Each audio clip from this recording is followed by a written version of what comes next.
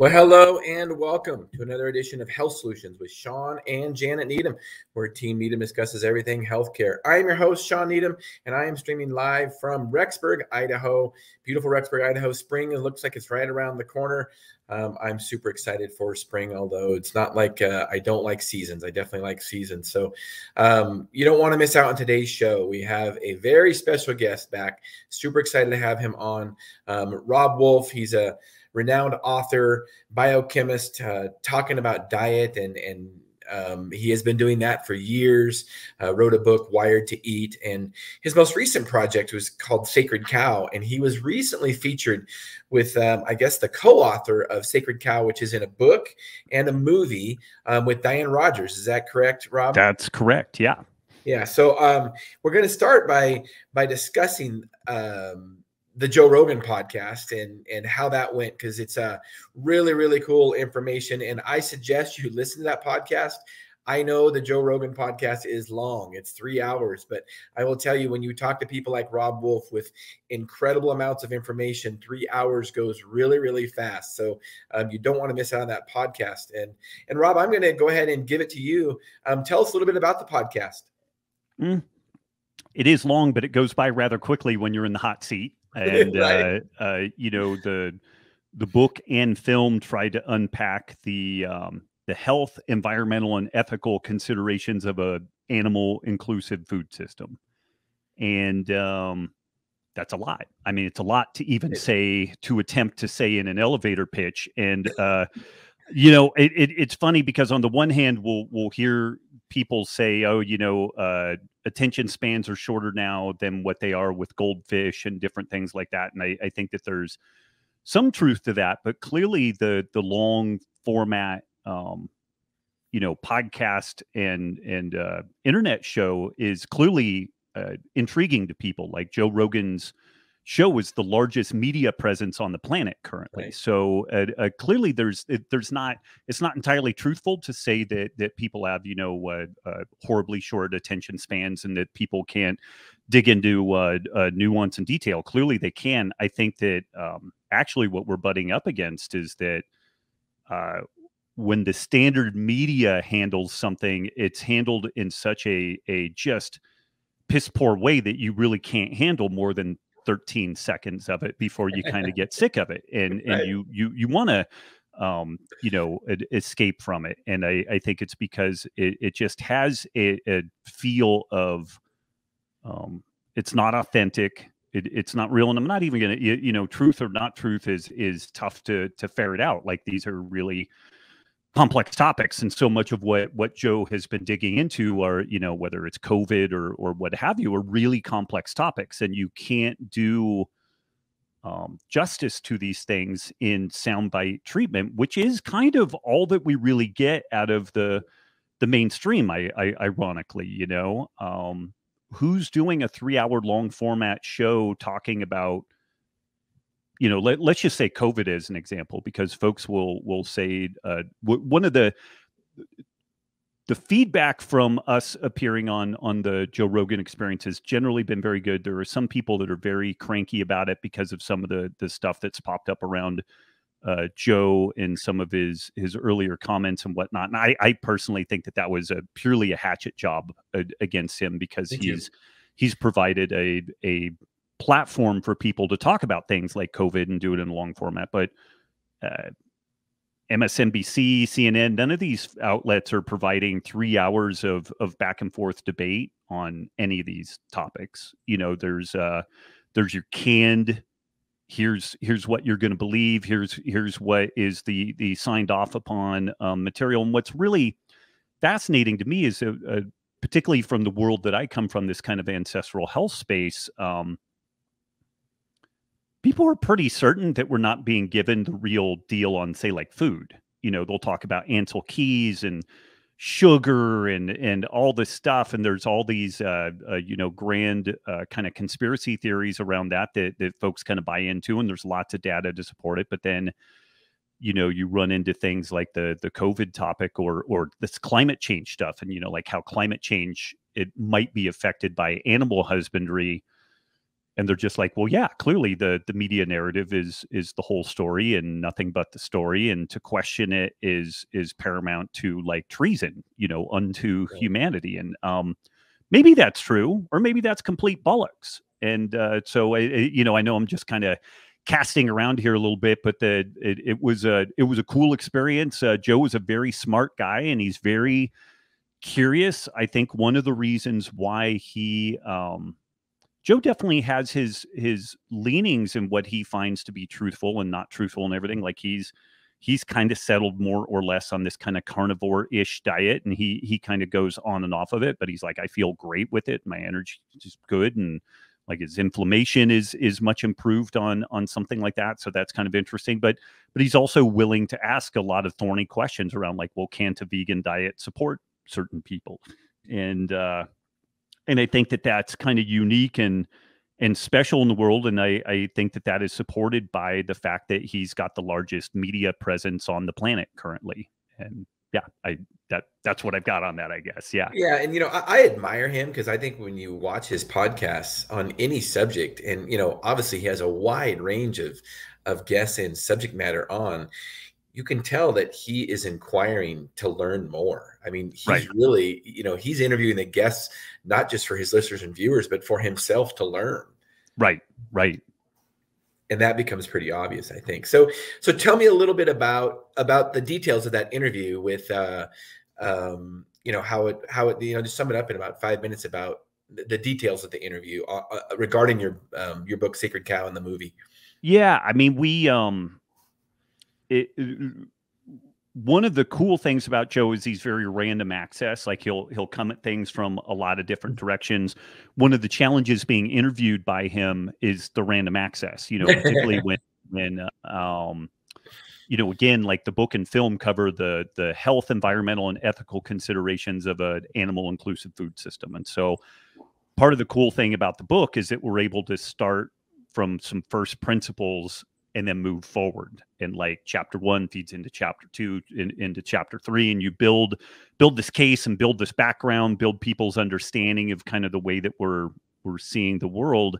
And if you're just kind of dropping in at different points in that, which is a little bit, the way that the interview went, it can be a little bit disjointed relative to like taking in the book. The film presents that same material, but not in as succinct and kind of scientific a fashion. It's a little bit more emotion driven versus the more kind of fact driven. But I mean, that was largely, we just kept playing with different elements of like, well, what are some concerns around health, and what are some claims around like the animal husbandry side? Like, do cows really consume all this water? Like, are cows, people in both the media and mainstream media and social media will present things like this cartoonish picture that the decreasing water levels in the Colorado River is caused by cows just sticking straws in the river and just like drinking it dry. And this is it's preposterous.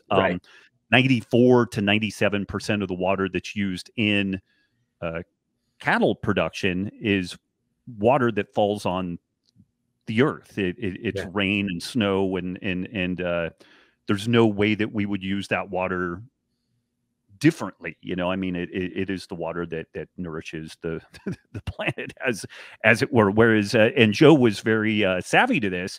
He's like, by contrast, almonds are raised almost exclusively from pumping water out of the ground. And it's in areas of California that oftentimes the almond growers get first rights to the water, and in areas where the communities around the almond growers have to have water trucked in for drinking, because the almond growers basically have a monopoly on the groundwater, and they're pumping the groundwater out.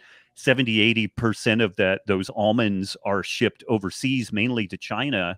So in one of the most productive areas of the planet for agriculture, we're mining our water to send it overseas to China in the form of almonds.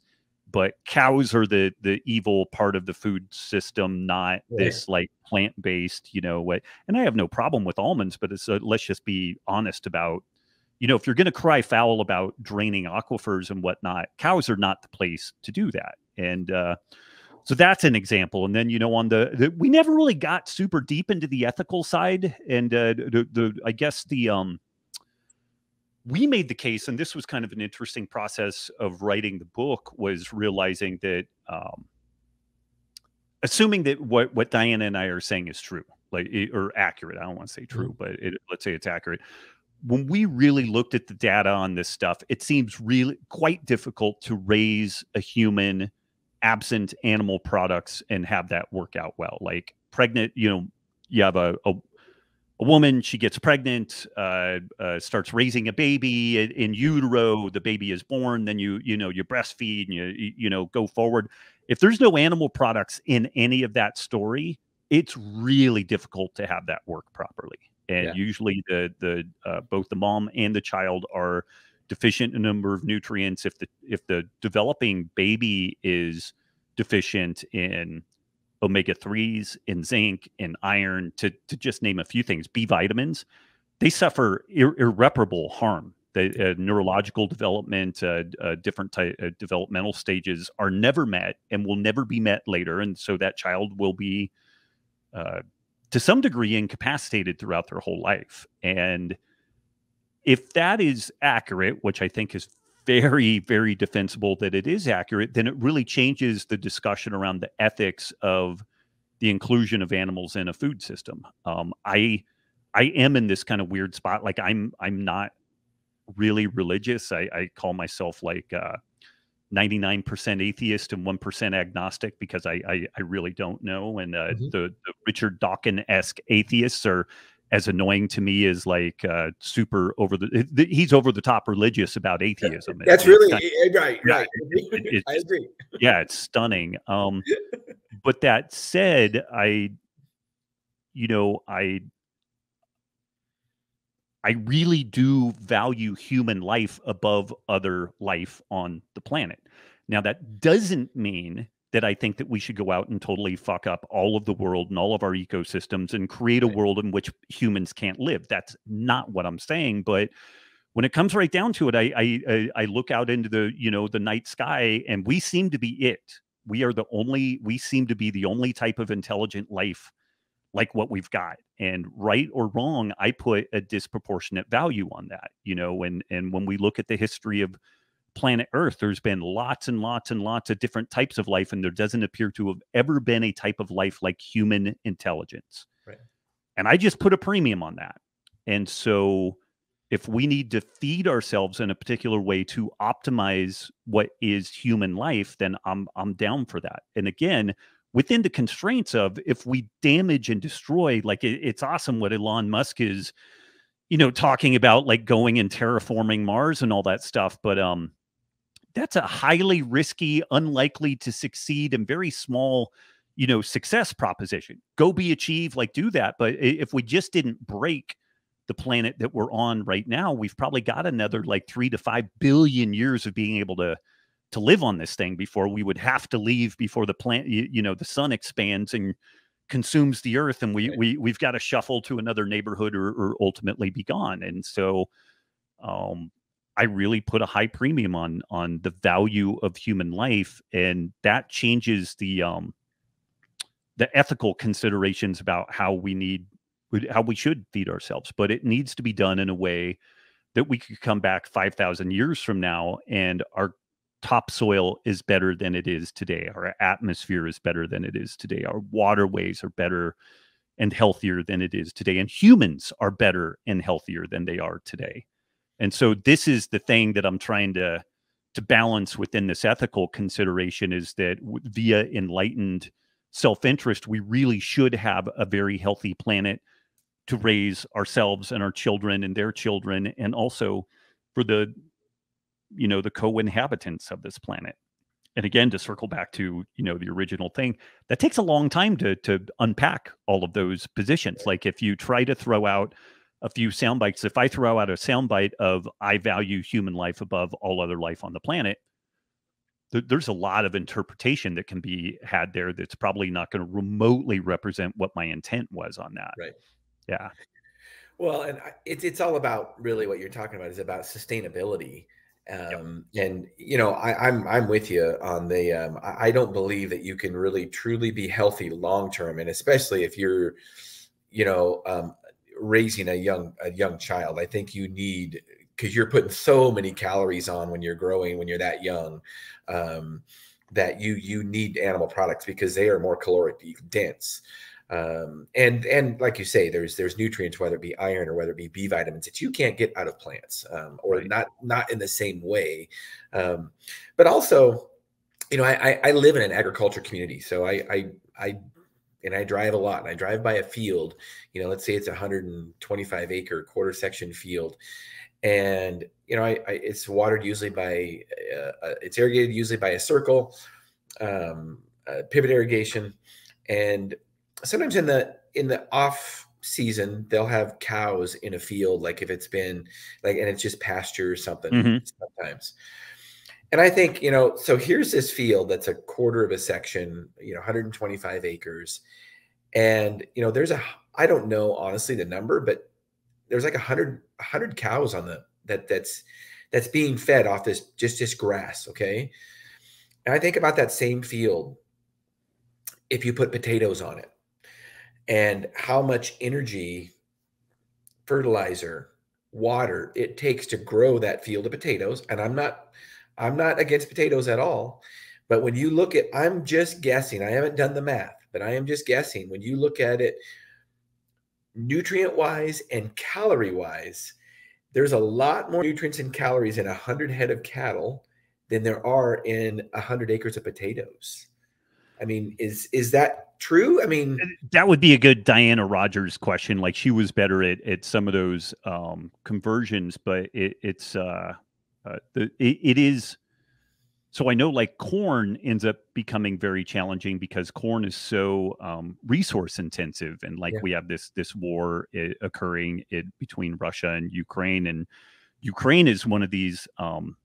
It produces a remarkable amount of wheat. It also is this major exporter of fertilizer, like this phosphorus fertilizer. And so we are going to see we already see supply chain issues and significant problems, but over the next year, we're going to see a real hammering of things like corn production, because fertilizer prices are going to really go through the roof. And then as it is right now, like the folks that I've talked to that are in the ag scene, a lot of people who traditionally raise corn or grow corn, they're going to plant soybeans instead because they're much less fertilizer intensive. So we're going to have this massive glut of soybeans. We're going to have a shortage of corn.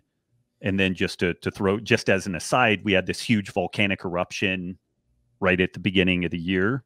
There's some people that are predicting that we're going to have some type of a volcanic winter this time next year due to the effects there. So you're going to have a particularly cold winter, super crappy harvests, very, very expensive inputs.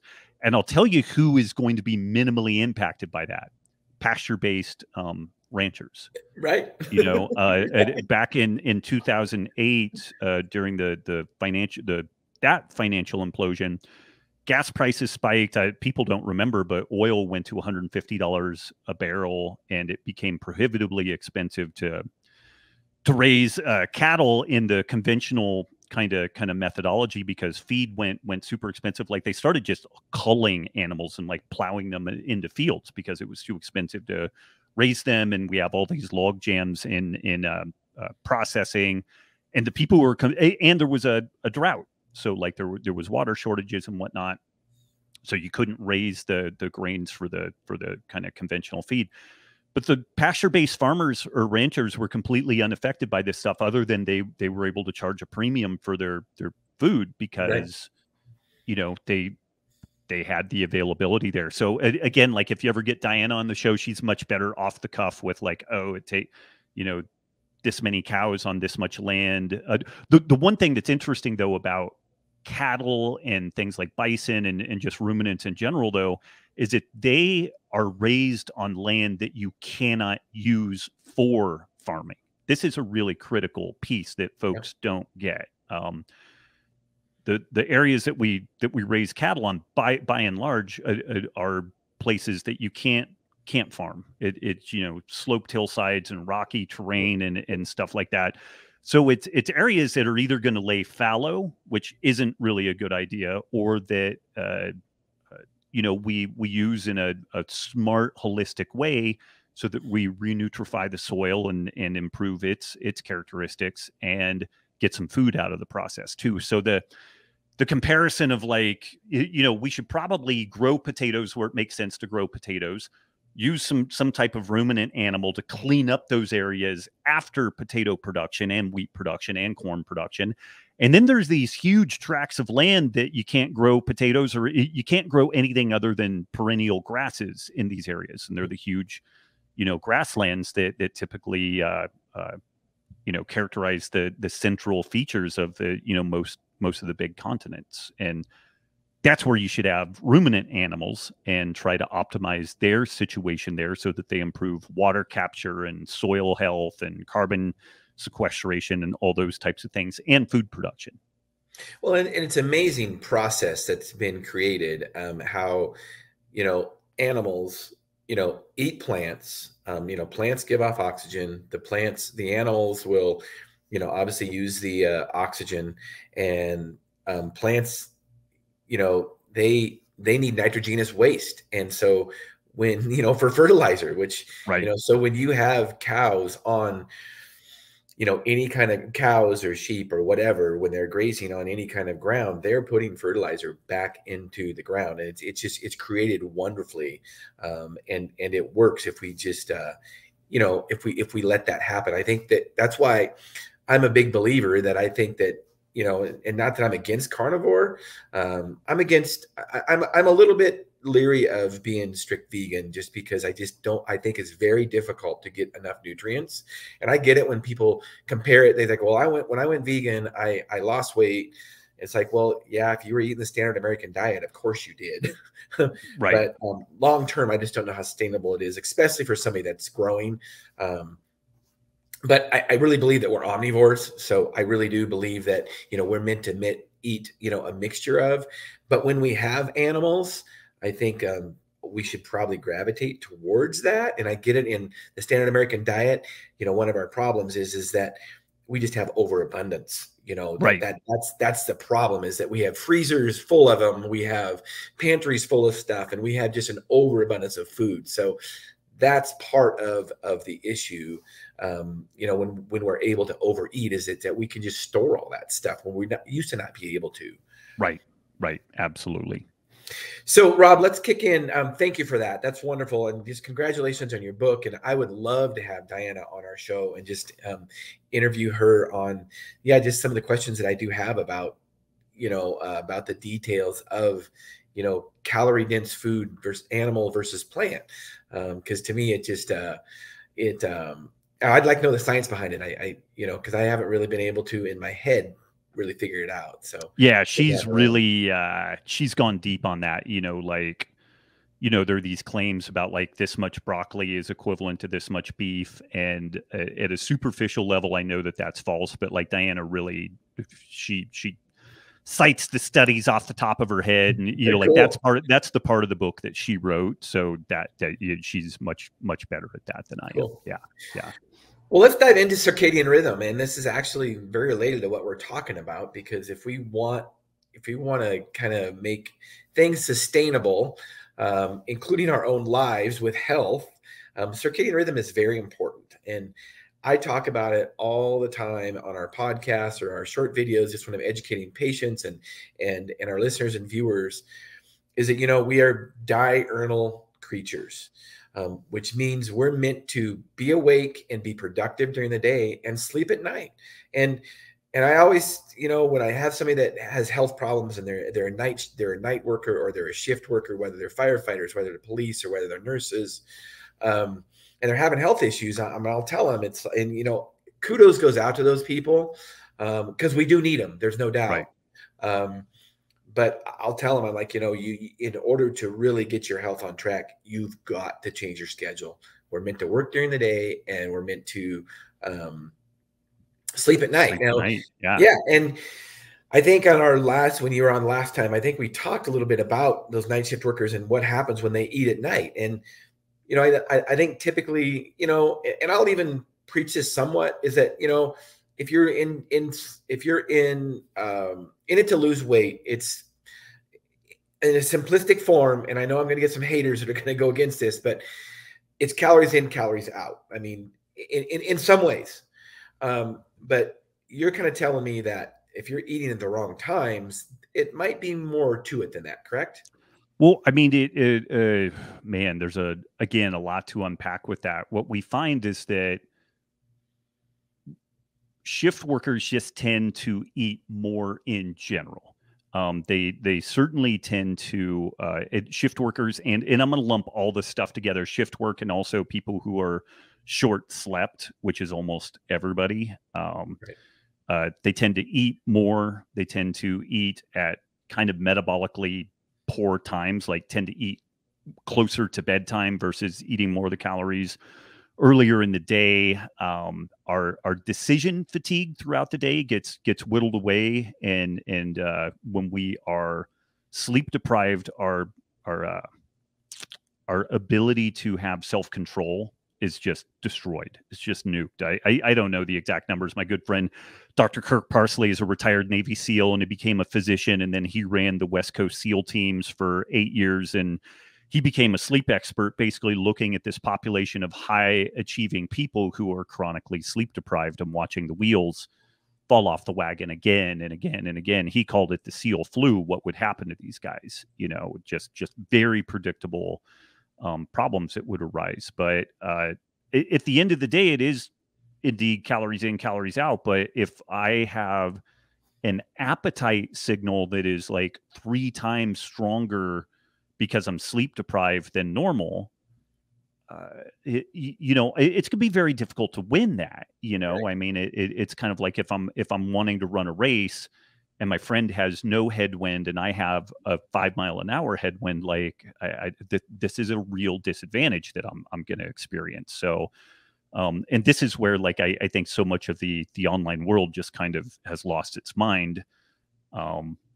The calories in, calories out folks will just say, just eat less and move more, completely ignoring the fact that, like, shift workers and people who are sleep deprived, they barely feel like living, to say nothing of exercising, and their ability to make good decisions is completely tanked. And so often folks that are in shift work, they're doing it, but oftentimes because you can make more money. So it's like single parents, and they've got all these other,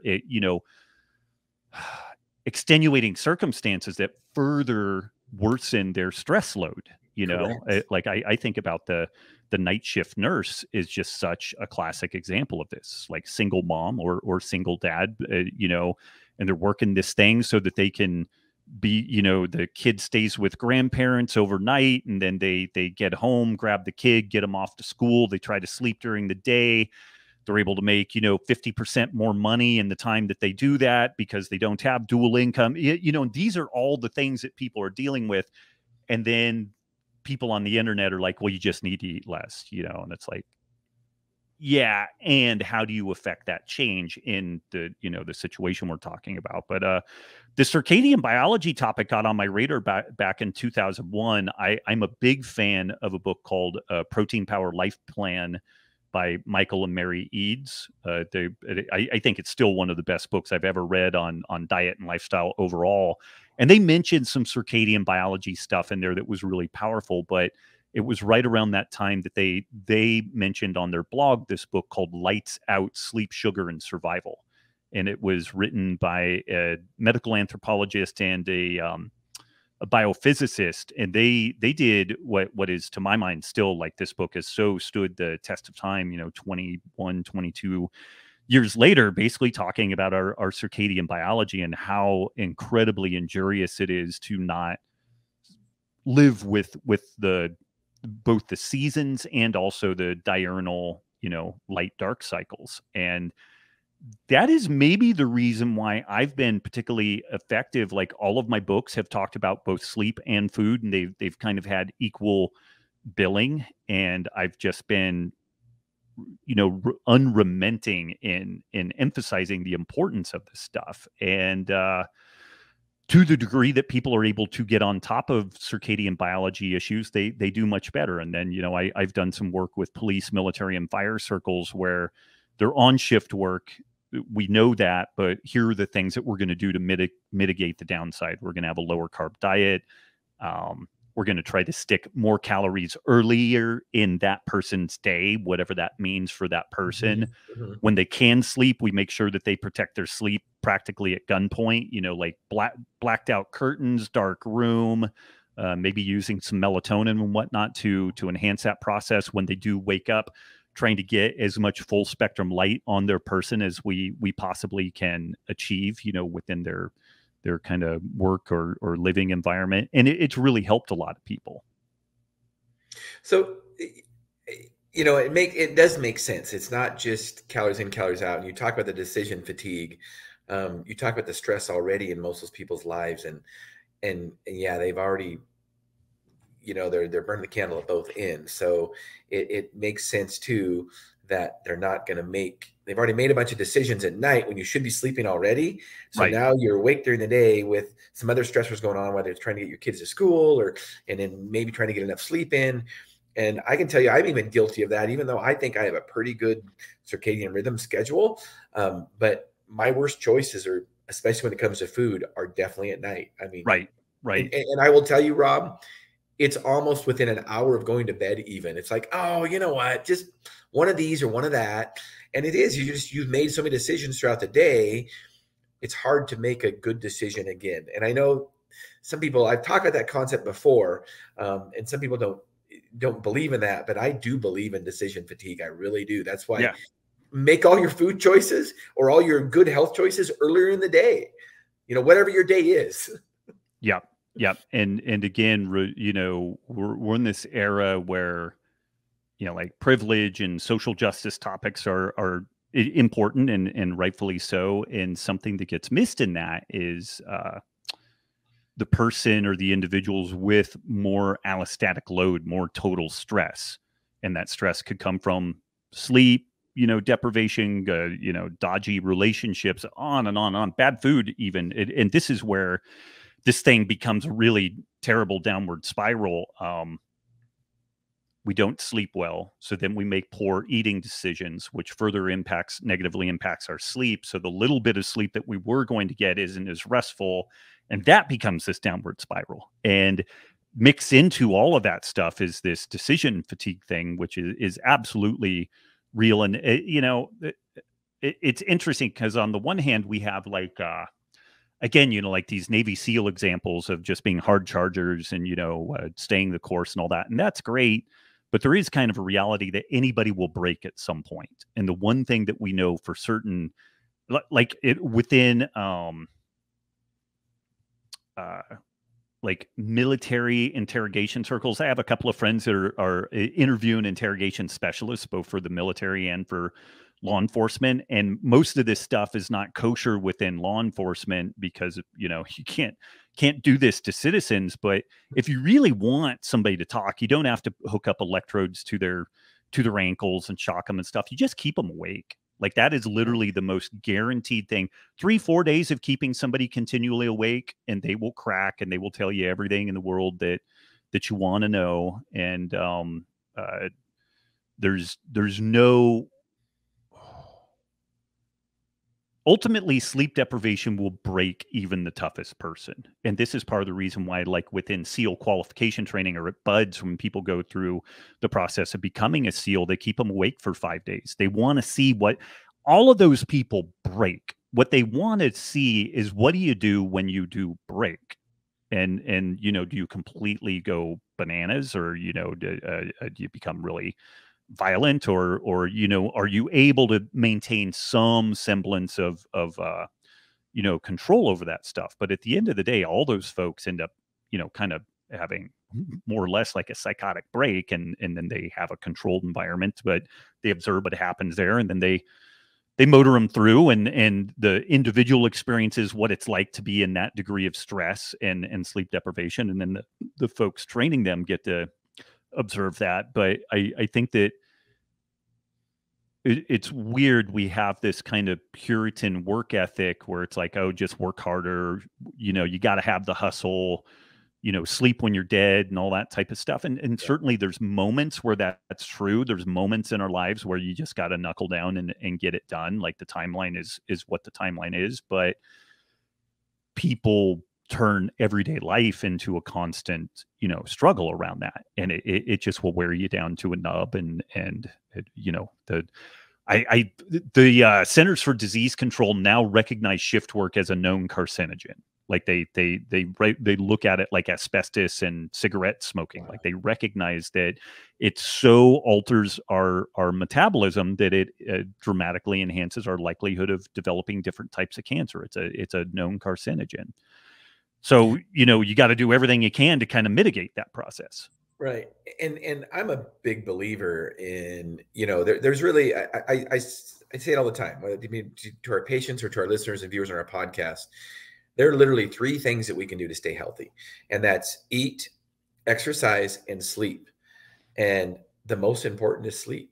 Yeah. We don't have to exercise to live. I mean, we don't. We could be very sedentary and still stay alive.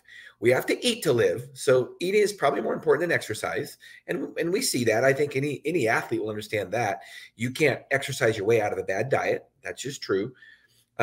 And then with that being said, we will die without sleep before we'll die without food. Right. And, you could, like you're talking about, deprive somebody of food for 3 days. I mean, chances are it's not going to break them. Most individuals not going to break them as long as they have water. They're going to be their life is not in danger.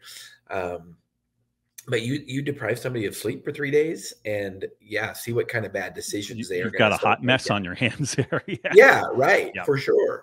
Yep. And so, what do we do with what about people that live in northern latitudes, like in Fairbanks, Alaska, where is their circadian rhythm different? I mean, it's not that we haven't had people that have lived in those environments for thousands of years. So, you're talking about the dark and the light cycle. How does that change it? It usually doesn't go well for those folks. Like I live at almost 50 degrees northern latitude being in Montana. And I am a happier, better person on that level when I was living in Texas and I was at like 28 degrees, northern latitude. Mm-hmm. The day-night cycles were not as profound one way or the other. Like, and it kind of cuts both ways. In the summer, it's a little bit weird too, because the sun never goes down. It does, but it's like 10:30 at night at the apex of summer, and it's still light outside. And like trying to put kids to bed is an absolute disastrous mess. And then you start getting light in the sky at like 4:30 in the morning. So you've got this like tiny window of dark, and then right around the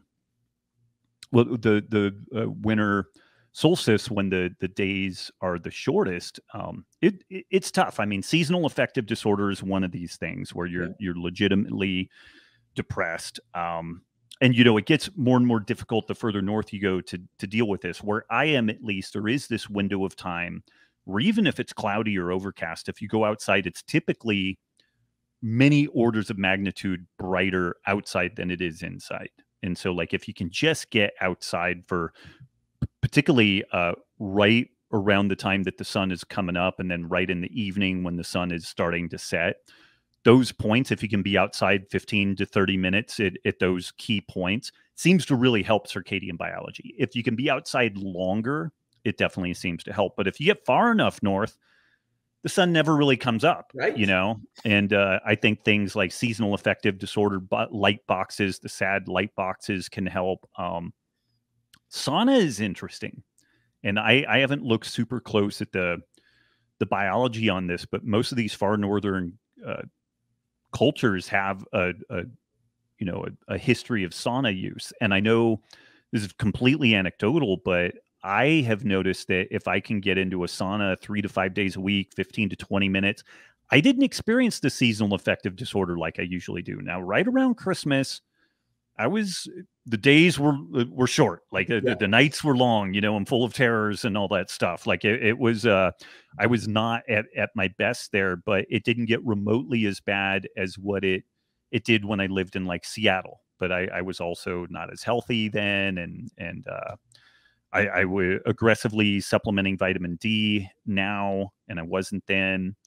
But I think that there are mitigating strategies, but I do think that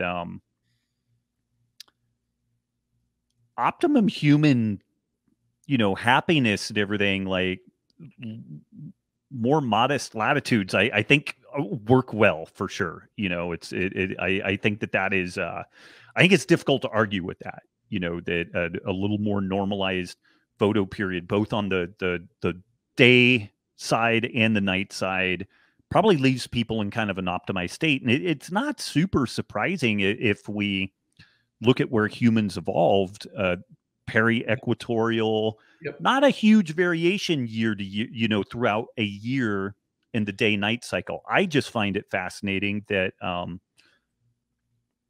built into our evolutionary biology is this ability for our internal clocks to reset around northern or southern migration and getting out of that band of being right around the equator. Like, I really find that fascinating.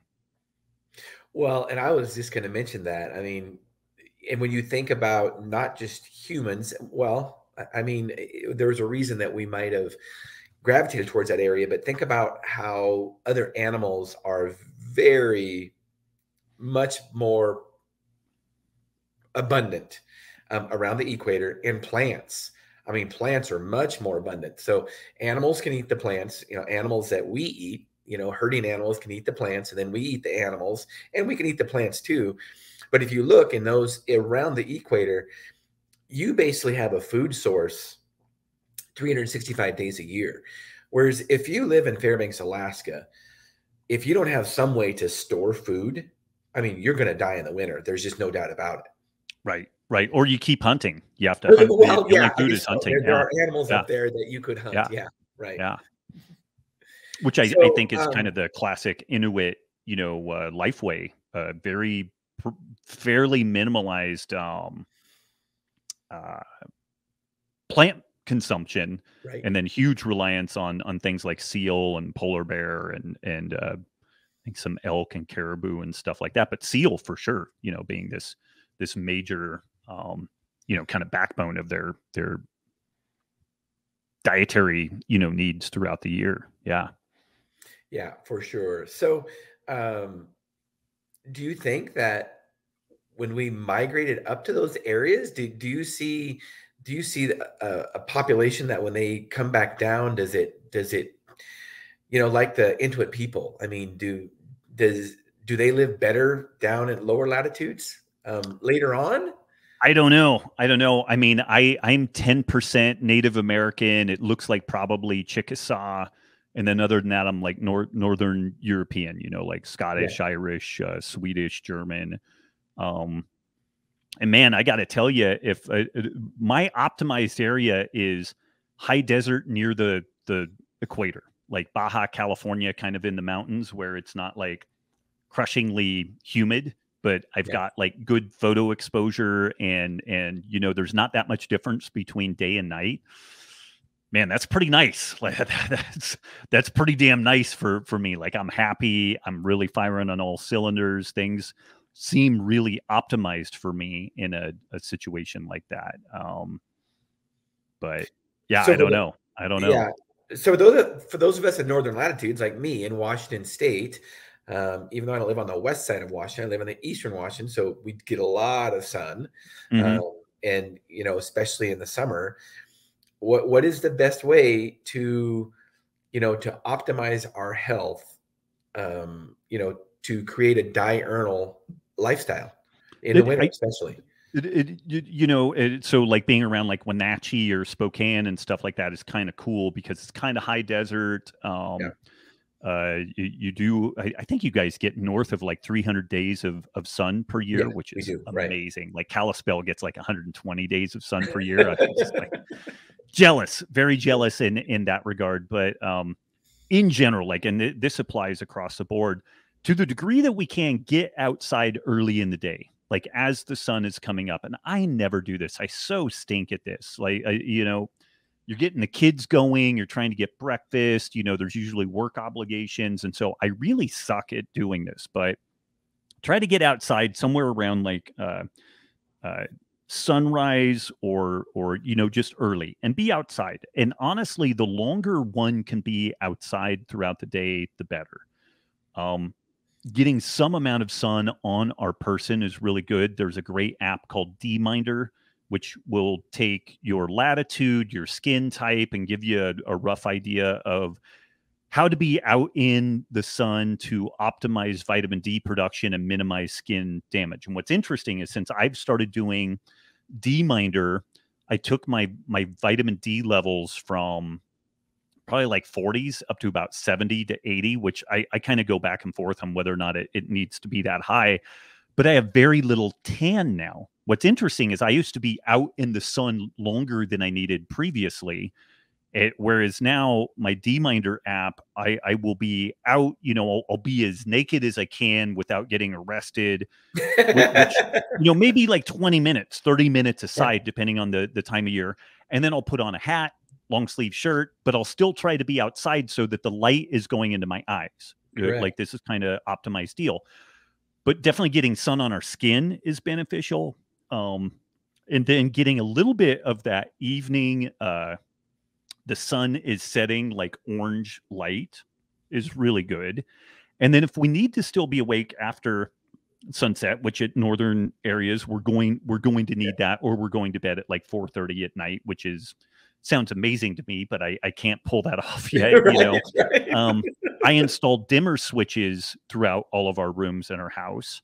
And so in the evening, I just dial the light intensity down. Some people will wear blue blockers. That's fine. It's not just the blue light and the red light, but the light intensity is a big deal too. So if you're wearing blue blockers, but it's like Yankee Stadium, they're better than nothing, but it's still not really addressing the real need. So it really ideally kind of span the whole day, but get outside early, try to be outside as much as you can, have a safe, reasonable sun exposure as often as you can, try to get a little bit of evening light. And then once the sun goes down, try to minimize the intensity and mainly the intensity, but also the qualitative nature of the light. Like, try to make it more like red or orange light in the evening if you can, but you really want to dial the intensity down. And if folks do that, typically their sleep is amazing. Like, people just sleep incredibly well. And there have been some fascinating studies where they have folks that have completely unremitting insomnia. And they'll take these folks out in the woods, and there's basically a tent and a backpack and no electronics, and they have a campfire. People don't have insomnia when they camp. Like, it's gone. It's gone within like a day, 2 days max. Like, this insomnia that's just been going on. And I'm not as freaked out about like EMF and all that stuff as some people are. And maybe I'm an idiot for that, but I don't think that it's as big a deal as a lot of other things. But maybe EMF is a problem. I think that people are just constantly ruminating and stimulated in their regular environment, the email and social media and all that type of stuff. But there've been a couple of interesting, good studies where they have folks that have had horrible sleep, sometimes for years. And they just take them out in the woods, and they have a tent, a backpack, a sleeping bag, campfire for light, and no TV, no radio, maybe a book to read. And they do not have sleep issues when they live that way, which is maybe kind of informational in and of itself, Well, and I can say, by doing that myself, I mean, I don't typically have insomnia, and I think it's because I try to stay on a circadian rhythm. I try to go to bed same time all the time, and don't stay up super late, even on non-work days, and try to get at least 8 to 9 hours a night. But I will tell you, I try to go on an annual hiking trip with my kids, and one of the rules is that we haven't done this in a few years, but one of the rules is that we have to get all electronics are gone, and we can't use our electronics. And of course, we're hiking, so we're hiking anywhere from 13 to 20 miles a day, which can be a good hike. Well, when you stop at camp and then you set up a fire and you make food, and then the sun's starting to go down, I mean, you're beat. Yeah, you're done. You're done. Right. Yeah. And so one of the things one of the problems I think also is with insomnia is that we're not moving enough. I mean, if Right. you're not tired at night, maybe you're not moving enough. And I get it. We all have sedentary jobs, but I think that's why it's necessary to put some kind of extra movement or exercise into our day. And speaking of that, when it comes to decision fatigue, and I'm saying I'm guilty of this too, and this is what I'll tell people: make the decision to exercise earlier in the day. Right. But Right. later at Right. night, you don't have the opportunity to say no. Right. And I got up this morning and I worked out before our interview because I knew later in the day it was going to be easier to say no because you've already made a bunch of decisions. And so once you get up in the morning, you exercise, and you just start out a good day like that. Yep. Yep. For sure. For sure. So, Rob, as we wrap this podcast up, I appreciate your information, and I just, I'm super excited to just talk to you and chat with you. And I can see how a Joe Rogan interview could go 3 hours without a problem. I mean, that's for sure, because if you're both passionate about the subjects and you've got good knowledge and good content, it goes super fast. So it does. Yeah. So you kind of wrapped it up about how to look at the how best to, especially in northern latitudes, to live with optimal health with circadian rhythm. So how would you, in the last 2 minutes, what would you like to sum up to our listeners and viewers? Man, I would just throw this out there. I've been reasonably successful being kind of a food oriented guy, and I would be fascinated to if I could do two things: turn back time. Everybody would love to turn back time, but and then alternate universe. And I run my career as a sleep guy, not a food guy. And I literally did everything that I've done in the context of we're going to optimize your sleep, because sleep is this non-negotiable thing. You would die sooner from not sleeping than you would eating, because you made the point that physical activity is important for good sleep, and being outside, circadian biology is important for good sleep.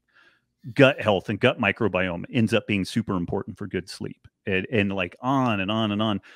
And so everything that I usually talk about regarding health could be couched in sleep. But what would be interesting to see is, would I have been more or less successful in reaching people if I couched everything in terms of sleep? Because if somebody is waking up in the middle of the night because they're getting high and low blood sugar problems, then I can say, well, this is the reason why you're having these problems. Let's try a lower carb diet.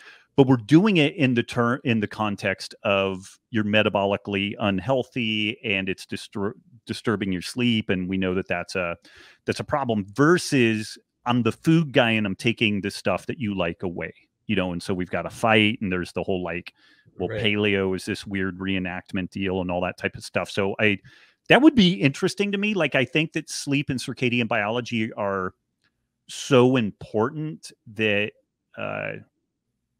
I would make the case that I would probably be more successful and would have probably had more reach being the sleep guy all the way through versus the food guy, because I would have started off, I think, with fewer fights and less drama. Like the real type A, over the top achievers are tough to reach on this. Like the CEOs and the corporate execs and all that stuff, they definitely have that notion of I'll sleep when I'm dead. But you can do some really cool little inventions with them, where you do manual skill testing, whether it's video game type stuff or cognitive, and test them when they're well rested versus when they're poorly rested. And we've seen this just with computer programmers that write code. There are these great programs that look at how many lines of code these folks write per hour or per minute, and what their error rate is. And when people are sleep deprived, their productivity tanks, and the work output tanks, and their error rate explodes. And so it becomes this thing where you're better off to just go to sleep. So I guess that's what I would close things up with. Like, if people are trying to think about where should they focus, food's important, movement's important, but if you kind of make sleep your hub and then do everything else as spokes that support sleep, maybe it's easier to get to that point. Maybe it's easier to justify dietary change and exercise and whatnot, because it's not to get skinny or to do this or do that, or maybe those are side effects. But if we really understand that when I sleep well, I feel amazing and that I'm kind of at my optimum best, maybe it'll make it easier to do all the other stuff and stay on top of the sleep. That's very powerful, and I'm with you 100%. I will tell you, I think the more I just learn about it, sleep trumps it all. It doesn't matter how good you eat, doesn't matter how much you exercise, but we get stronger when we sleep. We don't get stronger when we exercise, and food is a part of it to help us get stronger, but we recover and get stronger, and not just physically, but mentally too. Right. And you just said that. So sleep trumps it all. And if you think about it, the way we're designed, I mean, we're probably meant to sleep. I know as Americans, we only sleep 8 to 9 hours a day, or we should be, or that's what we're taught. But when you look at traditionally in a hunter-gatherer society, we were probably resting 14, 15 hours a day. I mean, honestly, it was a lot less stress with distractions and things like that. So for sure. Rest and sleep is very important. So as always, Rob, always a pleasure to have you on. I really appreciate you being on. You're super wealth of knowledge. Thank you for educating us and empower our listeners about how important sleep is. That's the goal of our podcast. So I think we've realized that goal. So thank you so much, Rob. Always a pleasure. Huge honor. Thank you. Right. So thank you all for listening and tuning in. Thank you so much.